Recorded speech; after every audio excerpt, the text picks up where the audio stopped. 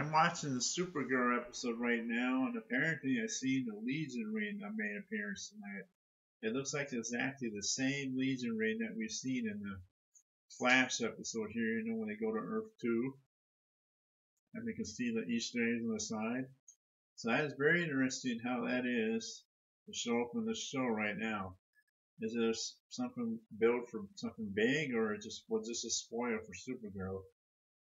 But it's very cool that they showed that in here, and I make exactly the same ring that I seen. It looks like exactly like it because now we're getting the Flash and the Supergirl crossover here later this month, and I'm definitely excited to see that. Some fans don't like the idea, but I like the idea because it's going to be really cool to see the Flash on Supergirl. So maybe that's just a hint that he's coming soon.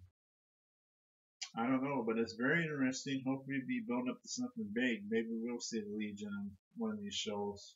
That'd be very interesting because I've seen them on Smallville and they were very good. So we'll see how this goes. Just wanted to say that. Have a good night, everybody. Very interesting.